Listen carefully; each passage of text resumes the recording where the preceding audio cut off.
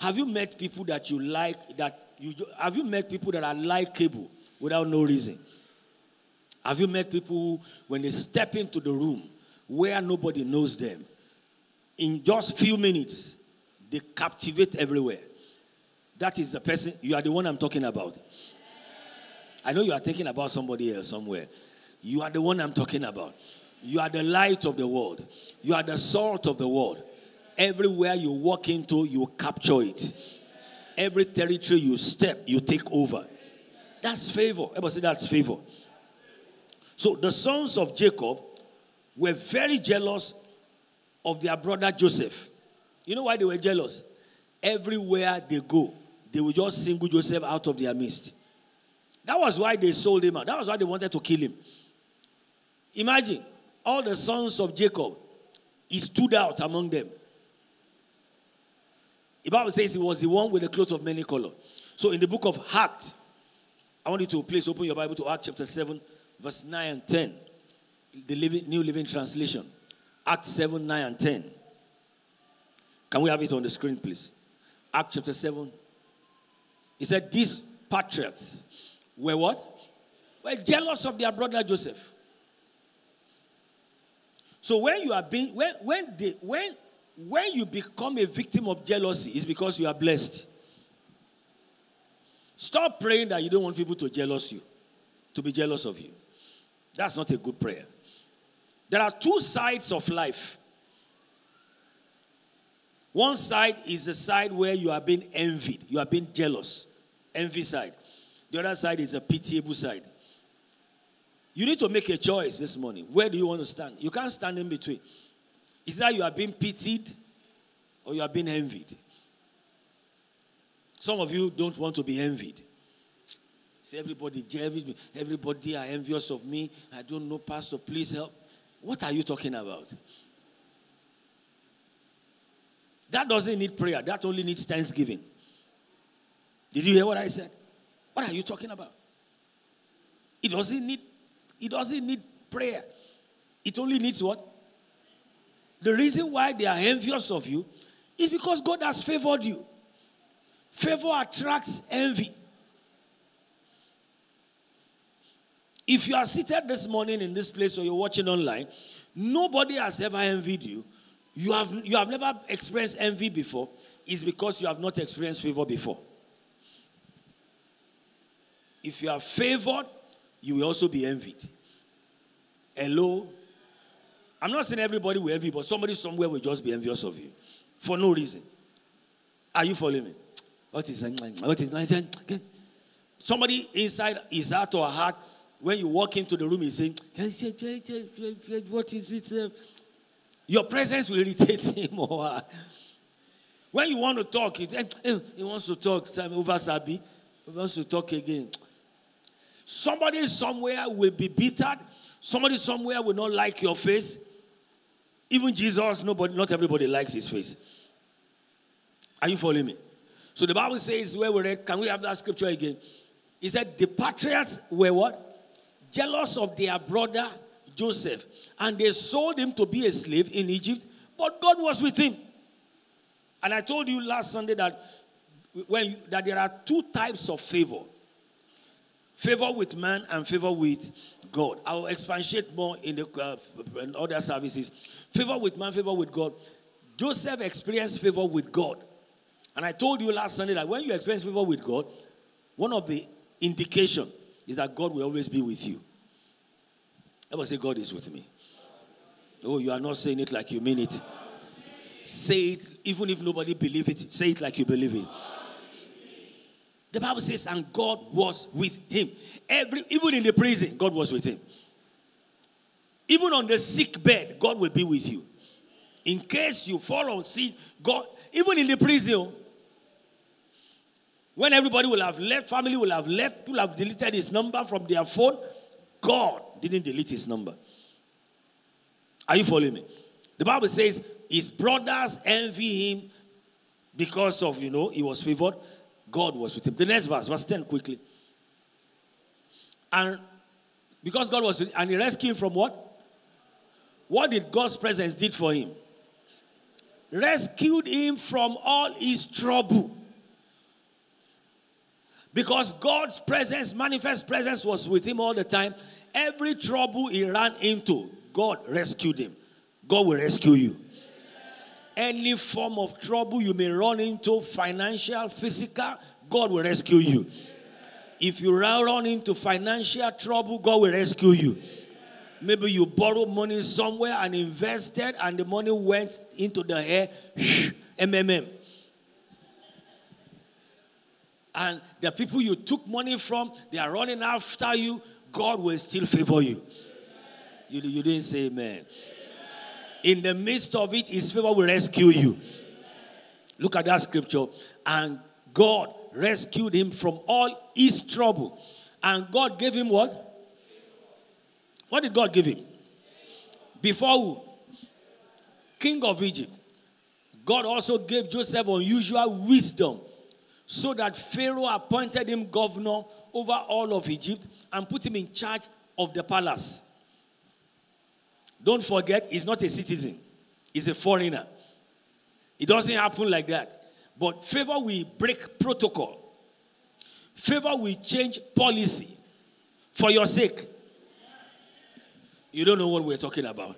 Favor will make, that's why you see, what I'm preaching throughout these services, second, fourth service, is to prepare you. God told me personally, he said I should prepare this congregation for uncommon favor.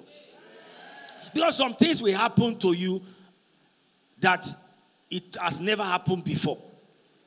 It doesn't always happen like that. They don't always do it that way. You don't know what we're talking about. They don't always choose foreigners to be governor and oversee the palace and the whole country. But favor and picked him. God favored him. Look at that scripture again. God favored him. Let's have it. Verse 10 again. Verse 10 quickly.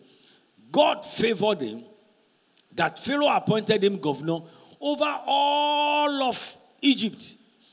A foreigner was in charge of all of Egypt. Someone that is not qualified. Favor will qualify you for what you are not qualified for. Favor will qualify you beyond your CV. Look, a member of this church, as for the first time in his life, he was to travel to US. He went to US embassy. And they asked him, which is normal question in embassy, where is your invitation letter? He forgot. That is the major thing. He started looking for the thing. He couldn't find it.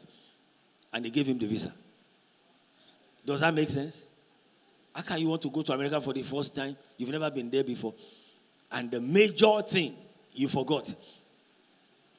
You're supposed to either go home and bring it, or they tell you, sorry, we can't, because we want to know who is inviting you. He said that he searched, he couldn't find it. Yet they gave him. They gave him 2 years. Somebody is here.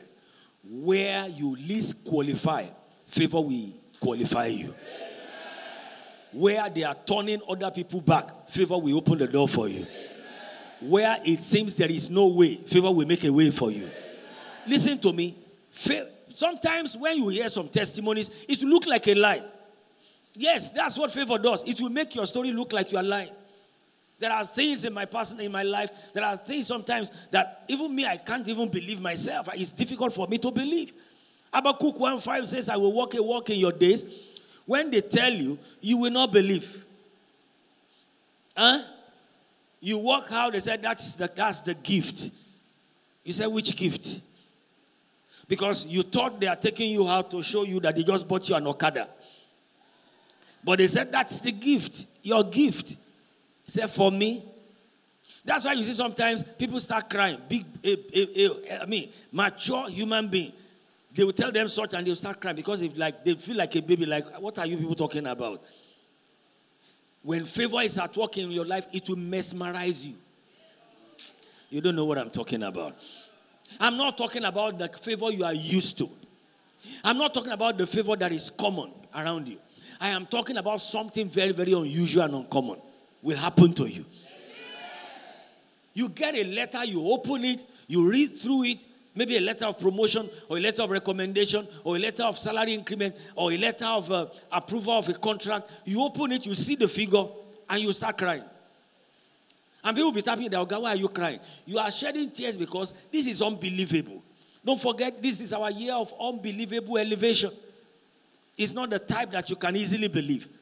Favor will make that happen for you. But quickly, because of my time, I want to give you 3 major things that was common with Joseph. Everywhere Joseph was, these 3 things were common. Probably you may just think, oh, Joseph is lucky. Joseph is not lucky. There is nothing called luck. L-U-C-K does not exist. What exists is favor.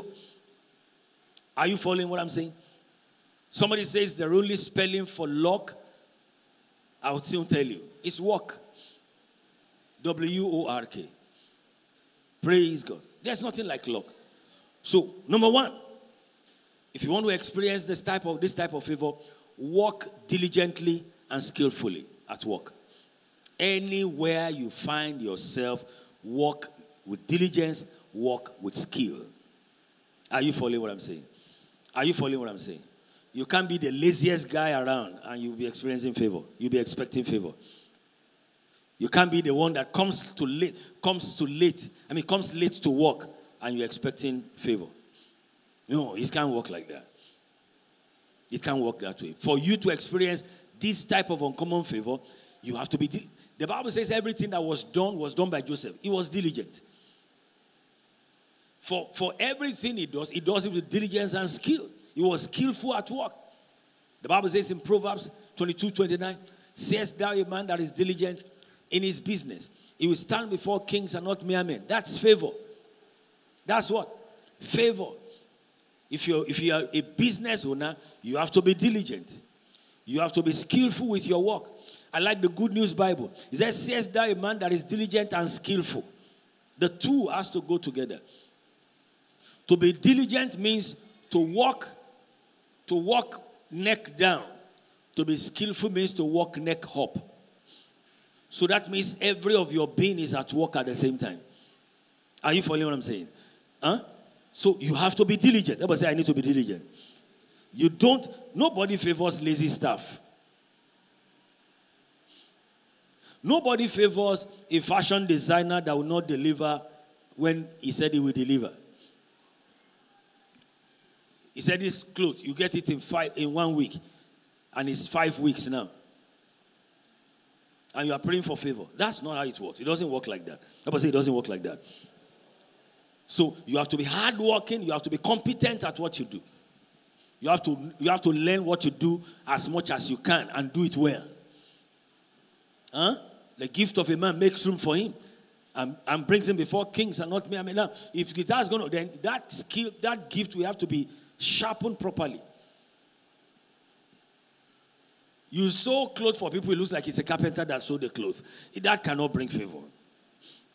If it's carpentry, you want to go and do carpentry. If it's sewing, you want to go and do sewing. You have to be good at what you do.